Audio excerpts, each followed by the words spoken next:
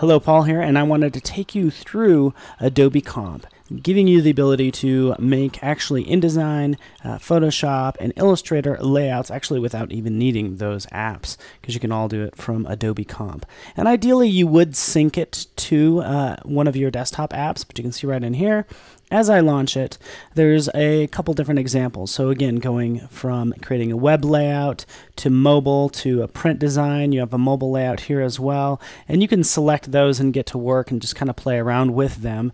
As you can see, I can tap on that, I can extend out that text box, you can see how that looks, but in general I'm going to start with a new one. So I'm going to add a new comp. Okay, and you can see these different formats we can actually choose from.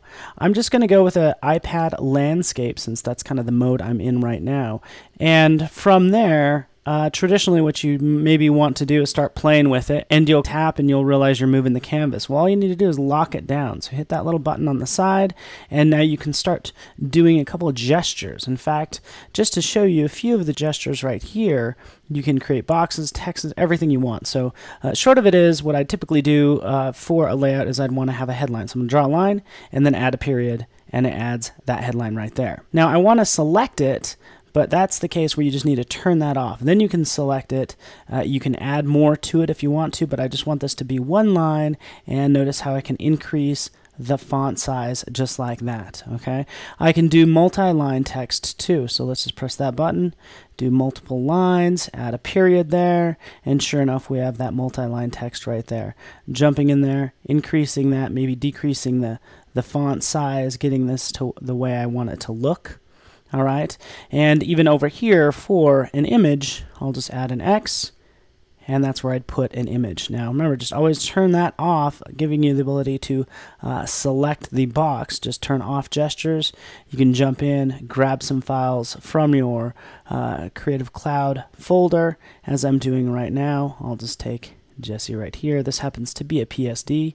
I'm dropping it in there where appropriate. So there he is, and I can adjust this accordingly, but I'm really just keeping this simple.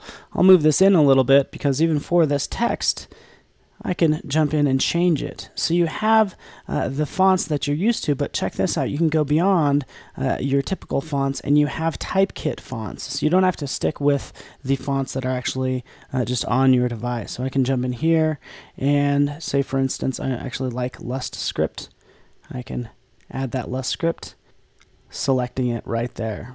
All right, so there's my gorgeous font. I can change the font size again just to get something really nice and simple.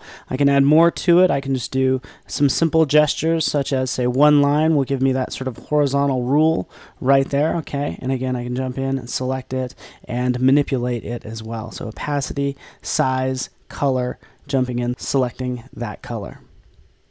Okay, so I can roughly sample from that photo if I want to. I can pick different themes, and even I have some colors in my library. Okay, so that's my Creative Cloud library.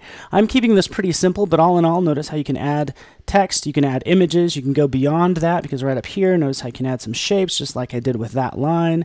And again, going further from there, you have your different styles, your different images. And lastly, all I want to do is I want to send it to InDesign. So it can be as simple or as complex as you want, but at that point you can send it to your app of choice, whether it's InDesign, Illustrator, or Photoshop, and it will sync to it, and then you can start to work on it further.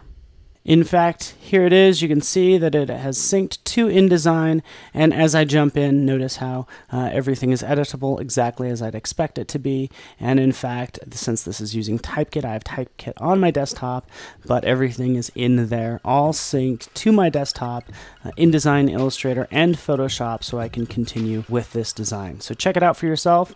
Adobe Comp, just download it for your iPad, and all you need is your Adobe ID to log in, and you can have all the fun you want. So enjoy.